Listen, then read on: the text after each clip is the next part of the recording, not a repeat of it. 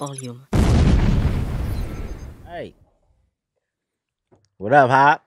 Hello there. Hello. I think it's gonna be a long conversation. So let's just start with your version of just how we even got here. Like not the drama, but just in terms of because we haven't prior to the end of last year, we hadn't talked for literally like 5 years. Like hadn't seen each other, hadn't talked. Yeah. Like Um 2016, 17, 18. Or it was almost like 4. It was 4 years, about a solid 4. okay, so now it's been 5. But Yeah, like now it's been 5, but it was a solid 4 when yeah. but yeah, Um literally didn't cross paths, didn't speak, didn't see each other. yeah. So like, I think it makes sense to just talk about like how did we even? Because I honestly didn't think I wasn't I wasn't waiting on a phone call. I wasn't Yeah. I didn't think that we would talk. I just kind of pushed past it. Yeah.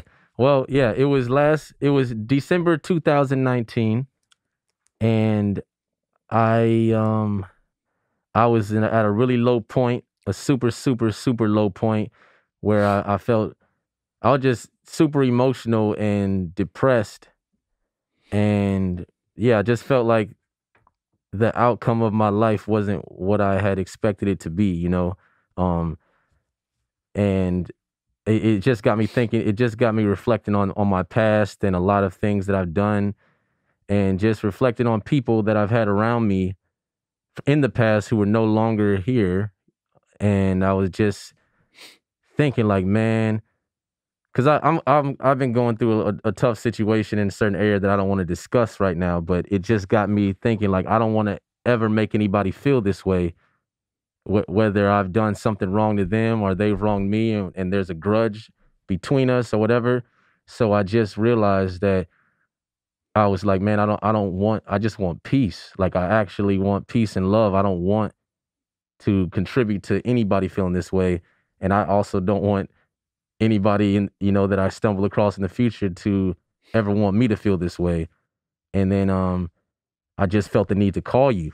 I was just like, damn, it was I didn't expect it. Like when I woke up that morning, it wouldn't have I didn't necessarily think that I was going to be calling Dane. I really didn't know I was going to, and I didn't care to call you that morning. But that evening it hit me, and I just felt a strong desire to call you and just like apologize. And when I called you, I know I was like crying and super emotional. And it was, just due to just everything. Like I said, the outcome of my life was just very, very painful at the time. And my perspective was very blurred. So when I called you, I just wanted, yeah, I was pretty much just broken down at my lowest, and I just wanted to make peace with you. And that's when I don't remember exactly what I said verbatim, but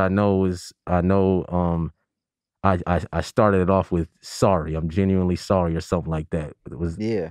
Nah, it was so my phone rang. I typically work on my couch in the living room, and like my phone rang. I looked at it, I ain't seen your name in the phone hella long. I thought it was like in my mind when I seen it, I was like, damn, is that a butt dial? Is that really hot? yeah. And then obviously picked up the phone, and I think we talked for like an hour. And it was a dope conversation. Like it was definitely healthy. Ultimately, given how the conversation went, I was glad to hear from you. Yeah. Um, I wasn't anticipating a phone call. But I'm glad you called. And then, obviously we set up a time to meet. I think 2 days later. I think you called me on like a Monday and we met on a Wednesday. Yeah. We met at Whole Foods and talked for like 3 hours, like 2 or 3 hours, Mm-hmm. just kind of catching up on, the Just past 4 years yeah. for the most part. So that's ultimately how it happened. And we wanted to do this a lot earlier in the year. Obviously, COVID with some setbacks, and you were traveling. But I also needed some time to kind of make sure that this was like a real genuine. Yeah. Not some I you understand know that. I feel that. so I so I'm glad it wasn't like any rush to social media. There was no, so even when people see this, like just know that there's been almost We a year now. yeah, pretty much a year, yeah, that we've been cool. and been civil with each other, and yeah. So Yep. now, I want to explore. Obviously, I think people are most interested in the drama, but first thing I want to talk about like why we're on camera having this conversation publicly. Like, what do we hope to get out of it, right? Mhm. So from yours, I mean, because I probably have about 5 or 6 reasons, but Yeah, from yeah. from your standpoint, like, what do you think will come Um, out of the conversation? well, I mean, I know we kind of discussed this prior, but I am a firm believer that is important to be transparent, like fully transparent in situations like this, because we were in a really good position back then, and people really don't like. Yeah, they've heard my story and they heard your story, and we've done like some radio interviews, but for us to have this conversation and be sitting here right now, I think is just important for people, who are in situations like what we had to see us as like just be adults and sit down and speak about this stuff, even if some stuff does get uncomfortable or whatever it is. It's just important to have these kind of conversations. And yeah, I want people to just kind of learn from our mistakes, whether it was certain moments where one of us may have been too emotional or whatever it was. I want them to see stuff like this so they can be like, damn, that's exactly like what I'm doing. And let me not do that now. I'm glad that they said that because that really hits home. So I yeah, I just believe in transparency on such a level because I feel like you don't really see that much. You don't see it that much in the music industry where there's always like some type of smoke and mirrors game going on, or you never really know what happened with the situation of why this group isn't together no more or whatever. You just mainly hear like whatever rap song came out about it and somebody said fuck that person, and you don't really get to see them all sit down and discuss the details. Right. So that's why I feel it's important so people can learn from it. Yeah, and I think for me, I mean, I agree with that as well. But I think in addition to that, um, it's just our relationship because I think as we talk about the story of Funk Volume, and I think even doing it now is different than doing it 3 years ago or 4 years because given that we're 5 years removed and different things have happened and we've had different experiences, we might even we probably would look at it different than if we talked about it right away. Yeah, Like yeah, since we've had time to like really reflect and see how things play out, I think we would have just a better perspective on things. But yeah, obviously since Funk Volume ended, I do a passion project of mine is the Music Entrepreneur Club, which we talk about the business on a weekly basis. hmm, I think this will be great knowing that I'm still connecting to artists that are trying to work things out with business people and still having some tension. I think that they'll learn a lot from this conversation. yeah, But I think first and foremost, I think it's about our relationship and just kind of going forward. Because I think that our perspectives may have changed about some things, and maybe yeah, they stayed the same. hmm, But I think it's healthy to have the conversation, and given the fact that it ended publicly, um, we can I, resolve it publicly, or at least talk about some things. Because right, I do believe like yeah, if there was such a, especially on my part, there was such a big missile launched to end and destruct the situation, I can put that same effort in to, kind of heal the situation or, bring some kind of closing to it where there can be peace. and I can commend that how because like I said, I was never expecting a phone call from you. Like Uh, I like wasn't either. It was such a transitional moment in that, like when that happened, because it was that evening I was like, if, let's just say if someone had of approached me earlier in the day, it was like, hey man, what's up with Dame? I would have been like, man, I don't give a fuck about no goddamn Dame. But something in the universe, it just I don't know, I was able to see myself and it was like, yo, you don't really like having issues with people. Why are you putting up this front that like stop trying to be the tough guy and just really be who you really would like to be? And that was just one of those moments where I was like, because yeah, I just like I said, it was my instinct telling me to do that. I didn't know it was gonna happen. but I commend that growth because like I don't think I've ever heard you apologize to me or to anyone. No, I apologize all the time. Nah, You could Hop will be the type of cat. You have your water right here. Hop come by, knock it down, and I'll no, be like, "Yo," that is not true. he'll be like, "Why you had the water at the edge of the table then? No, Why, no, why?" no, no. Some situations I may have that response, but no, no, no, no. Nah, but seriously, like, I definitely commend the growth. I appreciate, at least being in contact with you again. You know, I mean, I don't have relationships like that. Like, I don't have that type of relationship with anybody that looks at me the way that you portrayed in the public. Like literally, I don't have anybody to have this conversation and to hopefully, educate each other Yeah, on how we were feeling. Because from my perspective, and again, we'll get into it. Like, yeah. it wasn't just about the end. Like, there was build up, there There was was it. frustration, there was tension from probably day one. And we'll talk about it, but I could probably identify those things, like, in hindsight. Yeah, I didn't think it would end so abruptly and so fast. And even, when things did transpire in the end, like, I was like, he gonna come back to reality. Like, we gonna be cool. yeah. So I want to talk about, like, people are gonna want to jump into the drama, but Uh-huh. I want to talk about prior to me even getting involved. Like, Yeah, so 2007. So I got involved in 2008. So yeah, 2007, we hadn't met yet, but I had heard my brother showed me your CD, LAUSD results. yeah, This yeah. was probably like, when did you make that? That I mean, I made it around 2000. It was just a compilation CD that's been pretty much made from 2004 to 2007 or something like that. Like it was just I can't remember the exact date, but yeah. Yeah, because I mean, obviously, I wasn't in music at all. Like, I was in school, I was working overseas, came back, went to business school. So Yeah. I was in the corporate world, but I knew my brother had a homie that rap, Uh-huh. and that when I played, I was like, okay, I can see, why you were getting some of the traction you were getting at the time, why you got signed to Ruthless. But Yeah. what did 2007, 2008 prior to Dame, like, what does that look like for you? Well, yeah, I was signing Ruthless and I was dealing with another dame. We won't go into that.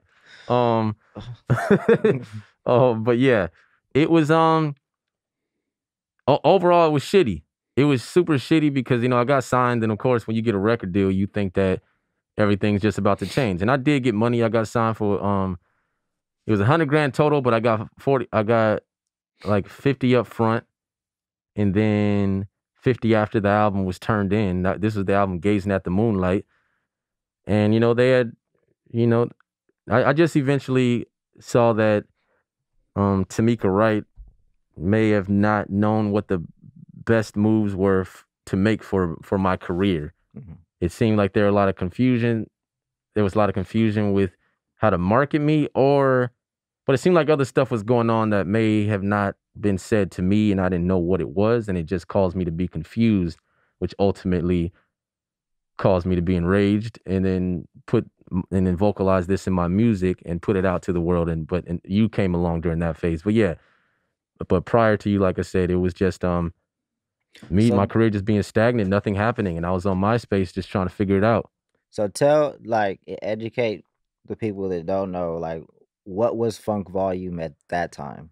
So, I mean, Funk Volume originally was gonna be my secondary alter ego rap name, which would have been whack as hell. So I'm glad it wasn't that. But then me and Swizz have known each other since high school, 10th grade or something like that.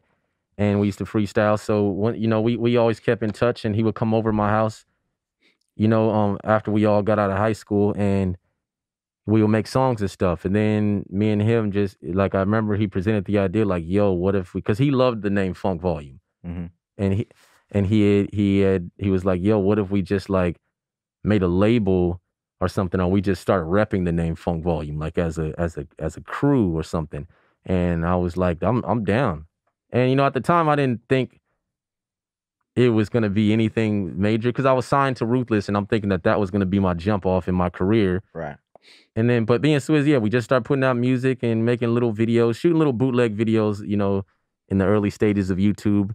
and hoping something works. And we was only getting 200 views a month, something like that. And then, but I know he would mention you like every now and then. He'll bring you up saying that you were this super educated business guy who went to college, and I didn't really know what that meant. I'm just like, Right. okay. And he's like, yo, he could probably help us. Right. So I'm like, okay, cool. But yeah, but I know I can't remember if we were doing those little hip hop shows where we would go to battles. Remember that? Was that I don't know Yeah. if that was, I think that was when we were all three of us were working together. But yeah, we used to do those hip hop shows, and we used to always win. And then sometimes yeah, I remember one time it ended bad in Pasadena with the dude who stole some money. Right. But So yeah, so that was when that was when I was involved. So I got involved in like 2008. My brother brought me in, so Swizz for those that don't know. yeah, So at the end of 2008, I was working for a company called Deloitte Consulting. I had graduated from business school in 2007. So it wasn't like I was trying to get into music. It wasn't like music was a huge passion, like, oh, let me get into the music industry. Like I was pure corporate, none of I went to Stanford. Like nobody Stanford Business School goes into music really. Like it wasn't yeah, anything that I had planned. Um, then Justin hit me and was like, yo, I think you should talk to Hop because I'm taking the music more serious. He was at UC Irvine at the time, and that's when we connected and was like, okay, let's just figure this out. And only because it lined up with when I got laid off did I have the time to like really think about this seriously. yeah, So, we connected, eventually decided to come together and start Funk Volume. And it couldn't be a record label at first. It was more, we positioned it more of like a marketing and production company because you were still yeah. signed to Ruthless. Uh-huh. Exactly. But Yeah. let's talk about like that first, how we negotiated, because I know even to this day you still may not be happy with how things got split from the jump, and that may be the first building block. N- um No, that wasn't that, like I can probably like pinpoint the year that may be the first building block that contributed to, I guess, the negative side of things. I couldn't pinpoint the moment, but I just know maybe like the year. But that definitely didn't. That was a moment where I was kind of confused because I didn't know business myself. right. So yeah, but I guess what you're saying, the start of that when we started Funk Volume, I remember I went to you guys' house and we were talking at the table, and you were asking me what I think the like percentages should be or how involved I would like you to be. Hmm. And I think at first I said like a super low percentage for you because but I didn't understand business at all. So I didn't. Right. So I'm but just but I didn't understand the music industry, so yeah, yeah, you share your perspective, yeah, because I yeah. think this is healthy even for artists Okay. that No, you're right. You're right. So no. So here's how it was because I remember I was just always under the impression that the artist is just the breadwinner, the one who does it all, and then and me producing all this. So I'm just like, I'm this is my thing. This is all mine, mine. And it was a selfish way of thinking because I didn't understand ways that you could contribute or switch. I knew you guys could contribute, but it was more of a subconscious ego thing. But I didn't know it existed. It's just I think every artist starts off that way, just not right. knowing the industry. So I I remember because you I think you had mentioned something like 50-50, and I was just like I was totally against that Right. because I thought that, like, yeah, it just didn't sound right. And then I remember I said something maybe like 15 or Yeah. 25% or something like that. Yeah. And that would and yeah, and then I think I forget how that conversation ended that day, but I know with time, of course, I eventually understood things a little more.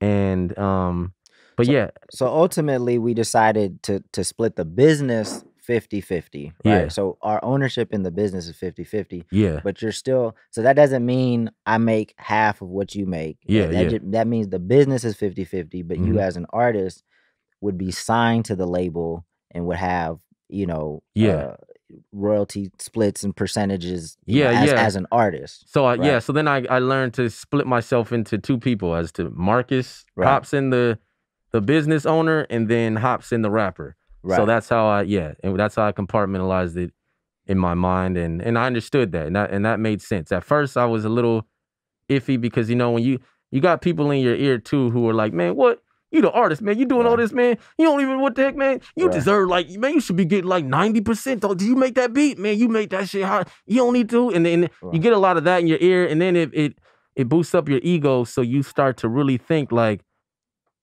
I'm gonna give this motherfucker 3%. Like, and you really think that and then you realize that that's not realistic because how else is anyone gonna live? You Right. know? So there's that, yeah, and you used to throw out like scenarios where like, well, what if I sell a beat to Dr. Dre for $1 million? How much do you get of that? Like, I Ye- think a lot of artists have like here's where I think there's a disconnect between artists and business people. Like when artists come to the table, they're negotiating off a best case scenario because they know they're gonna blow. Right? Like yeah, yeah, and this may not even be you, but just in general. Like yeah. when an artist comes to the table, they're like, okay, I know I'm gonna blow. So Uh-huh. I'm worth a mil, Yeah. right?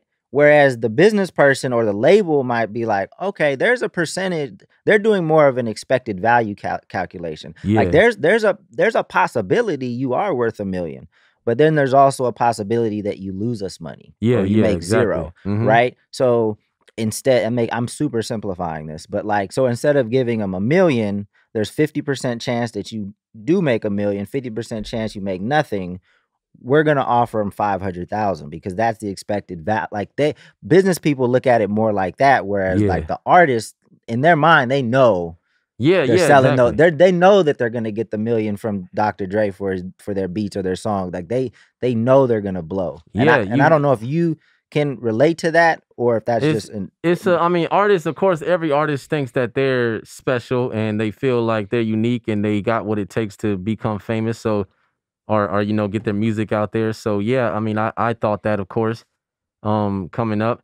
But yeah, it's a selfish way of thinking. It's just the ego is blocking everything, so you can't see clearly. mm, And when you just get kids from the streets who I was a little skateboarder, and I didn't know business at all, like nothing. I didn't even though I was signing Ruthless, no one ever sat me down and said, "Hey, this is how it works."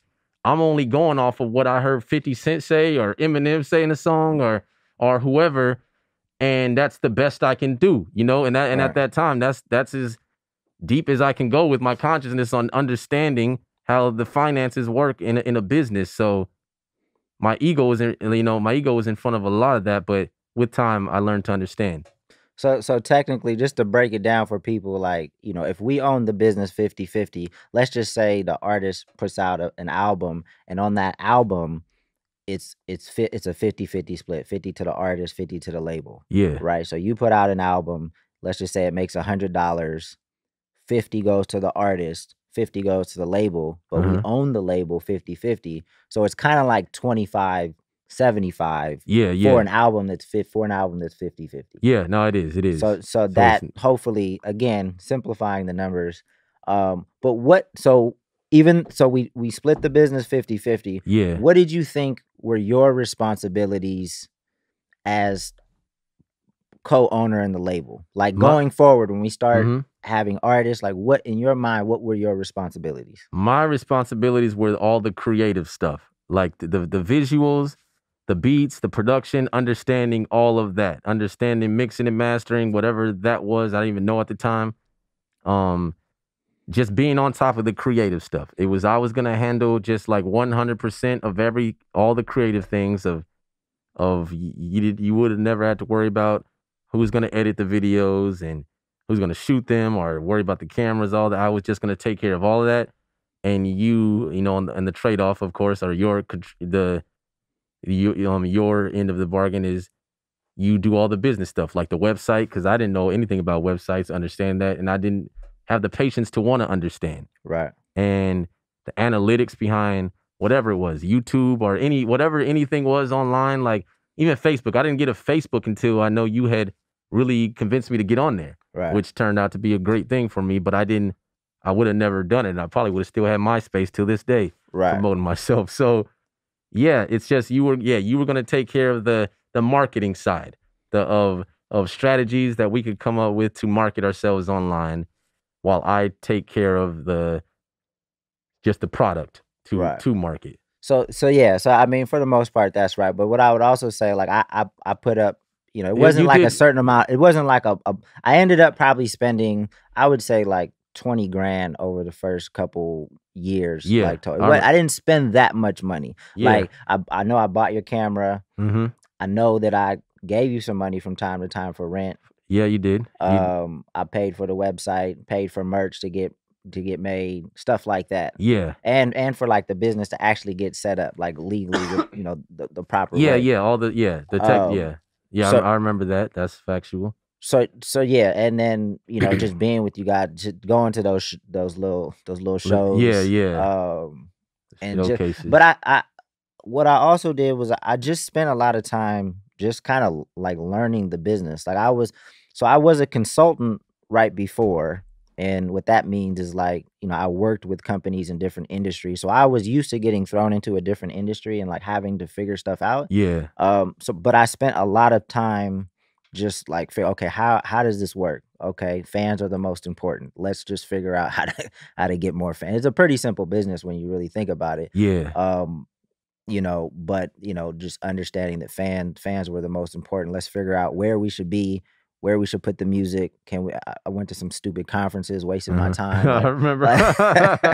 I was like, at that time, I think the worst $50 I've ever spent was like paying somebody at an urban network conference to listen to your guys' music Yeah, that's some bullshit. in I remember those. I remember those. Yeah. in a room, and they listened to it and they were like, "Ah, that's nice." And I was like, "That's it."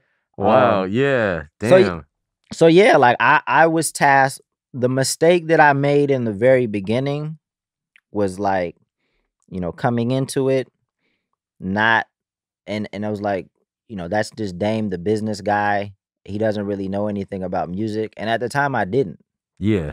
However, when you sit with music day in and day out and you start interacting with fans day in and day out, you start going to your guys' shows and you see how people are responding to certain parts of the songs or certain parts of the performances. Like I think I built up over time an opinion that at least should be more valued, but I threw that card away in the beginning because because I was just like, right, I am the business guy. I don't really know anything about music. Yeah, yeah. So that was a mistake because then you guys passed that sentiment on to Dizzy and like he didn't value my opinion either. Like, but I felt like eventually I feel like I had an opinion that at least should be listened to at some point. But Yeah, anyway, I like agree. I so that agree. so that was my role, at least at the time, because we didn't have any other artists. So that Yeah. was kind of like all of the stuff that I did in the very beginning. So I would say for about, to how long when did we get you out of Ruthless? Oh, it was like the same year Raw came out, 2010. I think that was when it I think like sometime earlier before Raw came out in November of Right. 2010. So that's 2 years. So what other stuff were we doing around there? We were doing Wait, like we did the Funk Volume mixtape. We Haywire. Haywire. We had Haywire, and we did a few we did some contest. Um, I think The I don't remember what the Oh, were we gonna sign? I don't remember. We Oh, gonna sign? so we did, yeah. So the Don't Fuck Up Our Beats contest got started. That was an idea of mine Yeah. because like sometimes you would be going through your personal stuff and my brother wasn't creating. Uh-huh. So I would be frustrated as shit. Like, okay, like, all right, I jumped into this, and Yeah. I wasn't doing funk volume 100% day in and day out because it wasn't making any money. So Yeah. I was also substitute teaching. Uh-huh. I was consulting for a company called Yowie, and then another company that ran like events or whatever. So Yeah. that's what I did to kind of keep paying Mhm. my bills and keep things float. But I was steady kind of studying of how to get this shit off the ground. Yeah. So for 2 years, what else did we do? We did the Funk Volume Wait. TV, Wait, what is the little Funk? Ustream and live stream Oh shows yeah, yeah. Oh yeah, we did do on that. We on a did. weekly basis. Yeah, yeah. Um, And then oh yeah, we did do that. so we did And those. you always used to turn your hat every time you talk. You would spin your hat around a full helicopter about 10 times throughout that whole I live. don't remember that, but I it's possible. remember. But yeah, so we were doing the live stream stuff super early.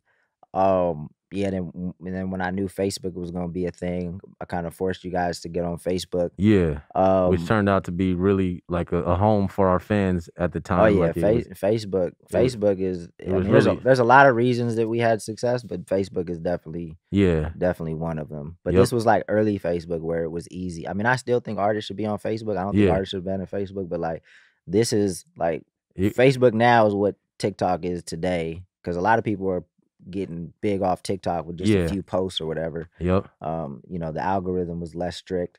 Mm-hmm. Yeah, So it yeah, was and easier to talk to people and a lot find more find. interaction, organic interactions as well. Even our fans were friends of each other. Like our fan bases became, they started following each other amongst each other because they had funk volume in common, and yeah. So it Right. was a No, yeah, we did a hell of a job at like building community, and I think that's important even today. Is like you're gonna be successful and have a long career if you're able to build a community. And I think that early Ustream live stream stuff that contributed to it. All the interaction on Facebook that contributed to it. The yeah, merch, the contests. We even had a street team. We had a Funk Volume street team yeah, that was online. It was an internet street team, but like each city had like a group. So that made it spread faster. Your music resonated with an audience that I wasn't familiar with at the I time. wasn't familiar with them either. I'm gonna let you know I that. mean, it was a beautiful thing because they were instrumental in our success, but I wasn't aware of what a juggalo was. Neither was I. I I didn't know what Tech Nine was. thought my fan base was gonna be a bunch of super hip hop East Coast hood niggas who respected my skill level of putting together syllables and words. Pretty much what I saw in 8 Mile in the crowd. I thought that those type of people would be my fans, Right. and it was not that at all. No. It was a different, which is fine. They're still human beings, but I was like, oh, this is okay, all right, hip hop. But it was dope though because like I think that you can jump some steps or speed up your success if you tap into like micro communities that already exist. Right? Yeah, Because the Juggalo community, they already had like chat rooms. yeah, They were already connected. So if like one person liked it, it was gonna spread like wildfire. yeah, yeah. And I mean, they were primarily like No, our first fans. they were the shout out to the Juggalos. They were definitely like they are the reason, like they were the platform of my fan base that created me to help me get to where I'm at because yeah, they ate up my music like crazy. I wonder if I didn't wear the white contacts, would they have I wonder if it was the contacts that did it or was it just the sound? I don't Cause know. like what if I had just had like I don't know. I always just wonder like because I know the contacts like seem like wicked and horrorcore. And I Right, wonder if I didn't have men and I would just had like a pretty boy image, would they have been like, I'm not listening to this bullshit. right, I don't yeah. know. But anyways, I don't know. But so we got you out of Ruthless. Ruthless in 2010, you said? Yeah, that was sometime 2010. Yep. And then we put out Raw, Mm-hmm. right? Yep. And then you and I had an agreement on Raw. We did. So What was that agreement? I don't no, remember. so because I had been working for pretty much 2 years and Oh yeah, we didn't yeah. make any money. Mm-hmm. So our first so your that album was supposed to be split 50-50. Like Oh not in the sense that I explained about 10 minutes ago. yeah. We had an agreement that was going to be split 50-50, Yeah. like 50 to me, 50 Uh-huh. to you, just given the fact that I had been working, Yeah, yeah. you I know. understand. And I think another thing that I want even you to understand is like I spent 20,000, but I was making 120,000 at my last job. Uh-huh. So I just want you to understand like how I looked at what I was doing. Yeah, Right. yeah. So like if I was making 120,000 and now I'm making, whatever to 20, make 20 make grand. any, No, that's down. so there's an opportunity to me. I'm putting in like 100 grand Yeah, a yeah. year, Yeah. so this is my sweat equity. This is my investment. And it was hard for me in the beginning to like I even created a separate Facebook page because I knew my community wouldn't Yeah. understand what I was doing. Like when I would post your music, like I knew that like my business school classmates, like I'd be like, okay, what do you? And to be honest, and to just to be completely 100 with you, like it was because I came from, Stanford is arguably the best business school in the world. Yeah. These cats, you know, they came out. A lot of them came out running $10 million companies, whatever. Uh-huh. And I'm over here messing like it just was so it was hard for me to kind of swallow like what I would like. I believed in what we were doing. Yeah, I definitely yeah. believed in it But in the early stages, it looks weird from because that perspective. I get it. the No, stuff we was doing didn't look total like the no. stuff It we was looked it looked doing. like Yeah. some bootleg whack shit. That's like, what the fuck? I would have thought the same thing. Like, this what this man doing? He went to college all these years, and he Right. fucking with this dude wearing white contacts, making a fool of himself, talking Right. shit in music. So Yeah. I mean, you should remember the Halloween party. It's Oh my like god. the I Halloween got part. pictures of that. So it was. I mean, eventually I got comfortable with it. And I had to because I believed in what we were doing. But I just want to share my perspective because fast forward 5 years. When somebody says things to me like, "Oh, you don't deserve," or even your fans now, like a lot of them still call me names or tell me what I did or didn't do. Like I was here from 2008. You know Yeah, what I'm saying? Like I was driving y'all around, figuring out stuff. Like this wasn't somebody that just hopped I on know. I in remember. 2014 and just rode the wave. Yeah. Like, I put in my work. I I mean, it's a self-sacrifice. Like I could have went back into the working world and just made, and progressed and whatever. Mhm. It's my choice at the end of the day, but I definitely wasn't somebody that just sat back. I mean, we Mhm. had a cool little merch set up at the house. Like we Yeah. were sending stuff out. Like it was for a 3-man team. Like we was doing some stuff. And when we put out Raw, I think that was the game changer. Yeah. No, that's Well, that when. was game changer number one. Yeah, yeah, that was the first. Yeah, but there was a lead up to it, because I think we mixed with the Haywire mixtape. We put that out free to help build the buzz. Right. We shot a few videos to that to help build the buzz. They didn't get crazy views, but that so At the before Raw. time, it was No, it for was something. yeah, no, it was, but we were getting like maybe, yeah, I feel like it was pulling like 10,000 views maybe a month, or Right. which was a lot for us because we had nothing. So and all we had, I mean, I had Pans in the Kitchen, which was the hottest joint that had ever, hit television. What was it? Music Choice, Pans in the Kitchen. Hmm. Yeah, but my buzz had fallen off. Gazing at the Moonlight flopped, and Haywire dropped, and we were picking up the pieces. But yeah, then that led up to Raw. Raw definitely did change everything for us at that time, and I remember when we dropped the album, um, because I was broke. So you making 100 some thousand a year. I mean, I did get like two separate checks of 50 grand from Ruthless, but that started in 2007. That shit was gone. Mm. Like that. I mean, it lasted me like 2 years. I held on to it for a That's long time. amazing that it lasts that long. I didn't buy nothing but a cup of noodles and music equipment. So, um, but yeah, and I remember we didn't know how to tour at all. Like that was just foreign to us completely. I remember I made a post on Facebook because we didn't know anything. So I think we had to come to the conclusion. I don't remember what the discussion was, but I made a post on Facebook saying, "Who wants me to come to their city? Put your city below or whatever, or link us with a club promoter, something." Because we didn't know, but I think I painted it as if we were gonna come to their city if they just commented. But it was really just gauging where we should go, and I don't think. How did we even find out about club promoters? I don't. Yeah, no, so yeah, that's right. So what we did, because I think at that point we had established a relationship with Strange Music because we had done like some one-off shows with like Stevie Yeah, I Star remember that. Yeah. and when we went there, that's when we met Tech and we met Travis.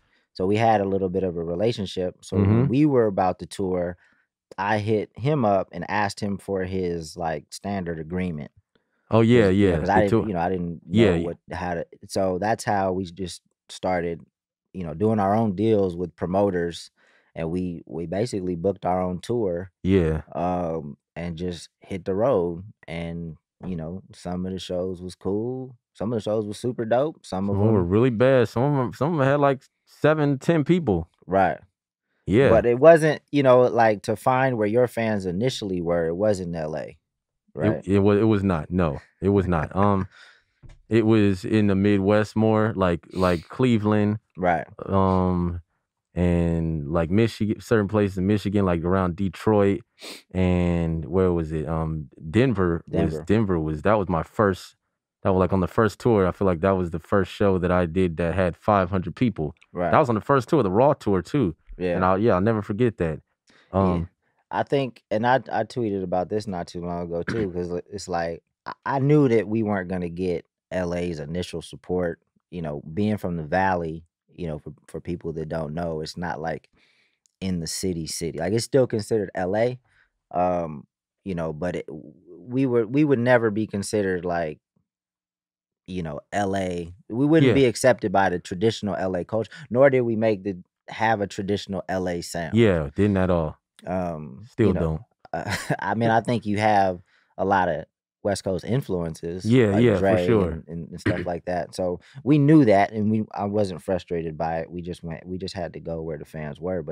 But touring in the early days, you want to talk about what that was like? Like, Um, well, I know in the first we toured a few times in your car, yeah, yeah, yeah. but I don't. But that was the big tours. I don't think we did. Then Nah, we. so the way we put the Raw tour together, I think we did a run to like Texas and back Yeah. in the Okay. car, in like a regular car, in like a Oh. sedan. Oh, and that was when Tech hit me up for "Am I a Psycho?" and then I flew back because I had to write my verse because I Right. couldn't do it in the studio in Texas because I had writer's block. That that was one leg of the tour. There was also a little battle you were involved in on that run too. Oh, Novi Novak. Oh yeah, Novi. No, hey, no, me and him are cool now. But yeah, All no, right. shout out to Novi Novak. Yeah, I know, and I was stressed out. I'm not gonna lie, I was stressed. That man uh, He murdered me with the uh, stand joint before we left. I was mad. uh, Yeah, like I was so fucked up. so there was that run. We did a run like up the north, like up like the west coast, all the way up to like Portland. But then there was like another run that we used a van. That was when BR came. Hoppa was with us Yeah, at that yeah, time. uh-huh. It was me, you, BR, Hoppa, and my And brother. yeah, I remember that. Yep. So at that time, everybody's wearing multiple hats. Yeah. Like I'm driving too, I'm taking boxes, I'm Uh-huh. selling merch, fake security. You guys are doing you guys are getting I'm getting into it with my brother. You guys are this, 4 cats, 5 cats in a van. Um, but I feel like we had to do it. We had to prove to people that it wasn't just online. Like it Yeah, wasn't yeah, just a exactly. buzz And online. and But what did you feel about, how I organized the tour in I, the early day? I know you still had comments about later tours when we had yeah, a little yeah. bit more But resources, honestly, I but mean, early days, what was that when like? we were doing that, that was so foreign to me, just being out traveling and pulling up to venues and people even recognizing me. I felt really excited. Like I know, like overall, like sometimes there were moments where I was drained and may have been tired or whatever. But overall, I was just intrigued by the whole thing of like, damn, we're just traveling around the United States and people are coming out to these shows and knowing who we are and they're coming specifically for us and we're selling CDs and they're buying merch, Mhm, wearing the Funk Volume hoodies or shirts, whatever. And mm, I couldn't believe it. That's why I always used to hang out in the crowds because I felt like I had never like experienced that type of like love from people before. Like I felt like I was for once like somebody who was appreciated. So I was like, this is tight. right. Yeah. I mean, but yeah, but it was a struggle though being in that van, sleeping in the van for long hours, driving to the next city, and waking up early and doing whatever. Just it was pretty much just like a road trip, but with music being done every night Yeah. and staying in hotel rooms. We all had to um pair up in hotel rooms. Most of the time, we didn't get our own room. It was always sometimes Uh, we had to sleep in the same beds. Hey, things is rough. Things is rough in the beginning. I think a lot of Ooh, artists we on the grind can relate to we that. had to, yeah, that shit was funny. Do That shit was funny. do Oh you, man. do you remember, like, so that there were 2 times, like one time I think it was in Texas where you and I had I think I yelled at you for something and you yelled back. It was I think it was Texas. Cause I think what folks need to understand is like I didn't necessarily want to be in the music industry. And I came from the corporate world where like everything was like you're on time, you email people back, you call people, like that's just the norm or you get fired. Right. Like so I'm not used to things not starting on time and things Yeah. like that. So I want and I feel like our reputation is super important. So I'm trying to get everywhere on time, even to like sound checks where maybe people won't even be there. Yeah. So I probably am, you know, I guess it's anal if you're looking at it from a music industry perspective, but I think it's like super normal in the world that I came from. Yeah. But we did a meet and greet. It was in Texas, I think. I don't remember the right city, but it was a meet and greet. There wasn't that many people there, so I think you felt a little. And you can correct me if I'm wrong, Okay. if you even remember it.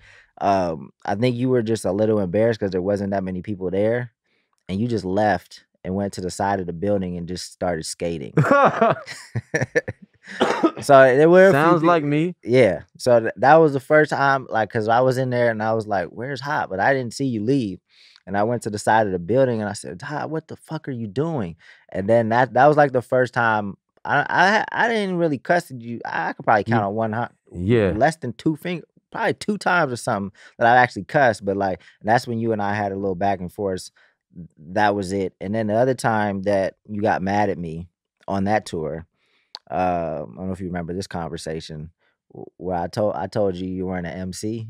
Oh, wait, was this wait, This was in like it was somewhere in the what Northwest was or this when something. you told me I was wait, but when you I'm trying to remember because I feel like I remember was this when we were talking about like I guess when you said I wasn't an MC, was this were you referring to the type of rap that I do? Or were you or No, was this more like insult? I don't remember the no. tone of the conversation. This was like the way I was looking at it was, um, you know, I wasn't a huge hip hop head coming up, but I was familiar with hip hop. My brother was a huge like East Coast, like Yeah, yeah. DOS Effects, Uh-huh. Wu Tang, whatever. But so the characteristics of an MC that I came to know, Okay, yeah, and I know yeah. it changes over time, is like somebody that just has a component of it is somebody that has the ability to just get on stage Yeah. and like rock the mic at any time. Like they're just ready. There's a fearlessness to it that Yeah, I've never seen you had. Like you are definitely an MC in today's time. Like, yeah. but that wasn't the fearlessness. Like you have to have a certain N no, no, like you're a right. prep. I mean, yeah. I know what you're talking about from your perspective. I can understand. I wouldn't have said that. I mean, So I, that was the other time you I, got mad at me on yeah, the yeah. No, I can see why I would have gotten upset at that.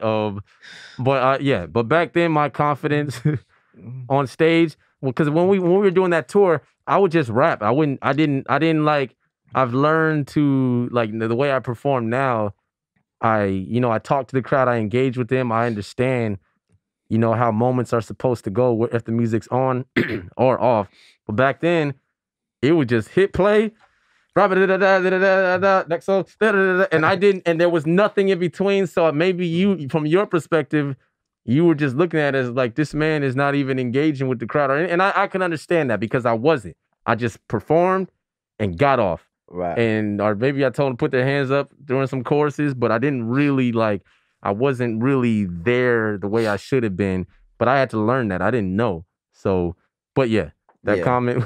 Yeah. So that whole tour, I mean, it definitely I think it was an eye-opening experience for everybody. It was uncomfortable for everybody. I don't think people are just used to like being that in that close of quarters with people just Yeah. driving around the country. And if you think about it, like we're taking some pretty big risks. Like we don't know these promoters from a can of paint. Hmm. Like, We you got know, screwed sometimes.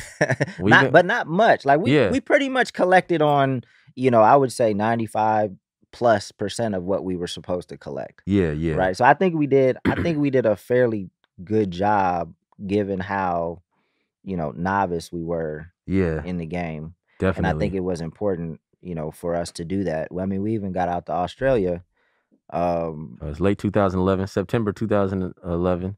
with your boy Chitty Bang. Yeah, yeah. And Brian Chitty. Shout out to Brian Chitty. so so the person that actually got us to Australia for the first time wasn't even a promoter. He was just a fan. He was a butcher turned promoter. But he brought us out, and I think that just goes to like you just never know who your fans like what your fans will do and who your fans are. Yeah, yeah. But we I think we developed and we were known for being very interactive and engaging on socials. So we figured it out, and that's how we got to Australia for the first time. Yeah. So that was dope. We came back. So what was the next thing that kind of moved the needle after touring from your We perspective? we came back from that tour. I remember what was it? I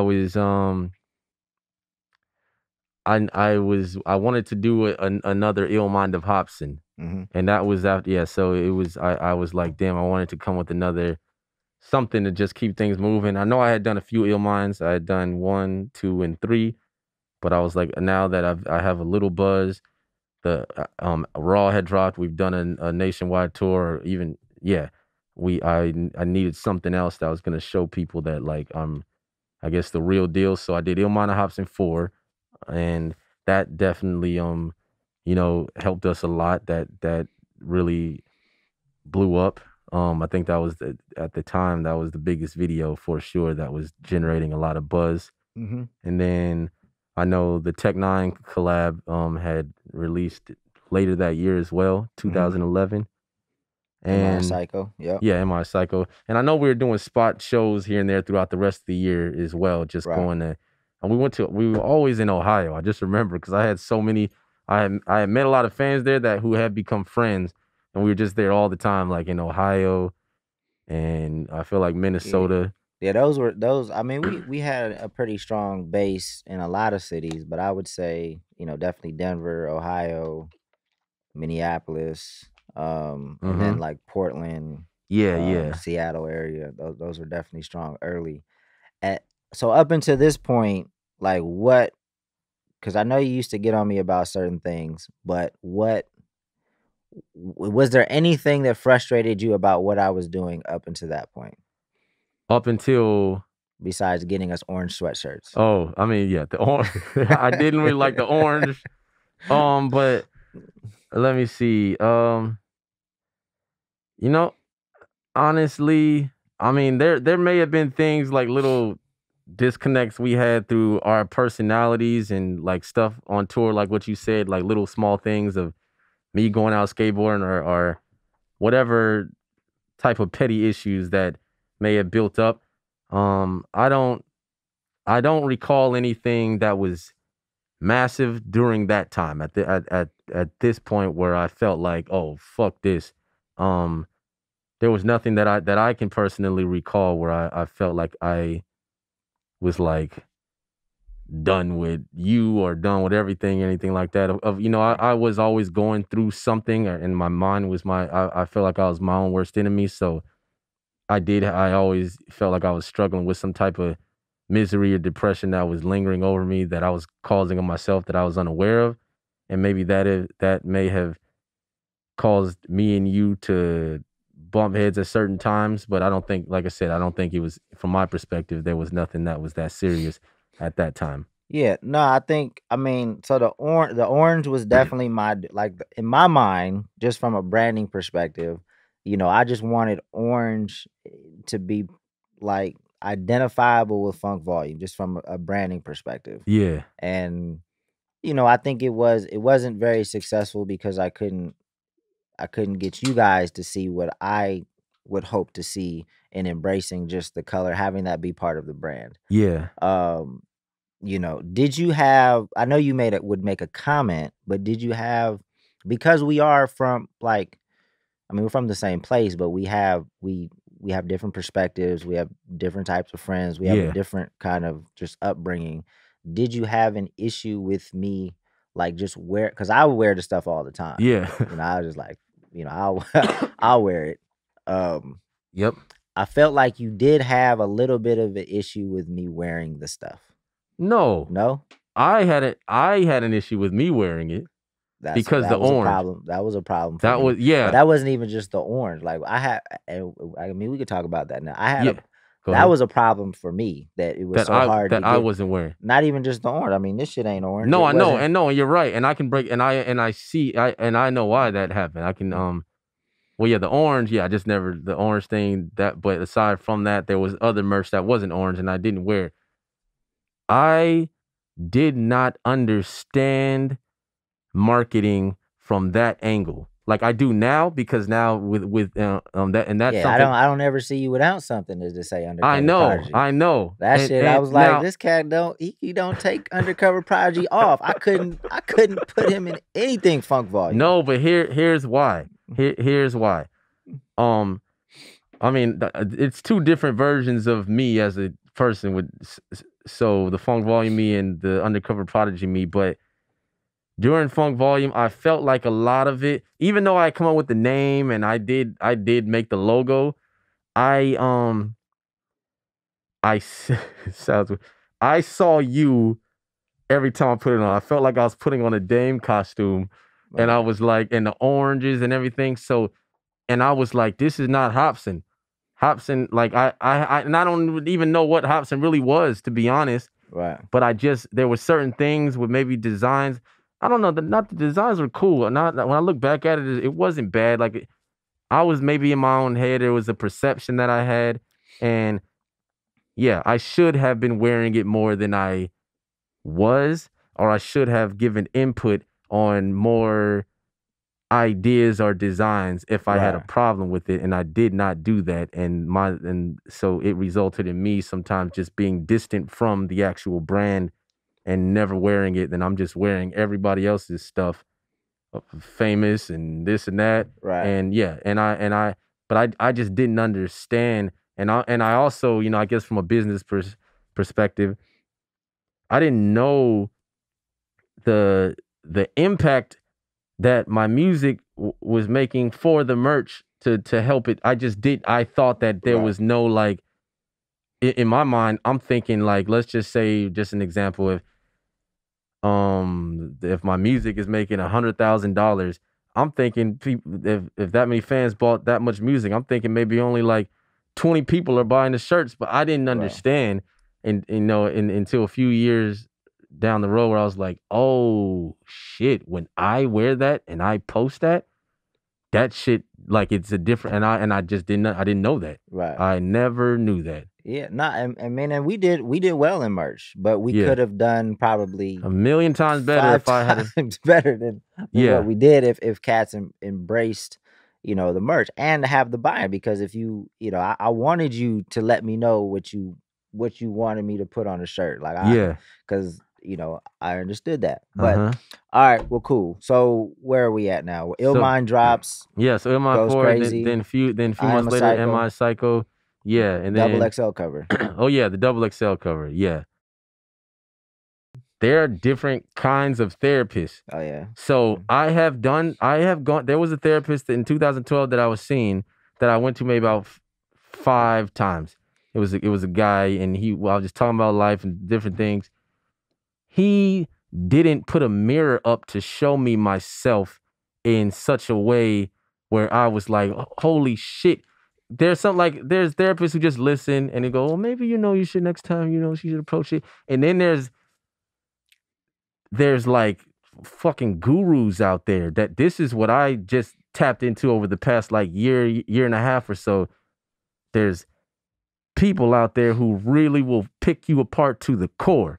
And this happened mid last year, like summer 2019.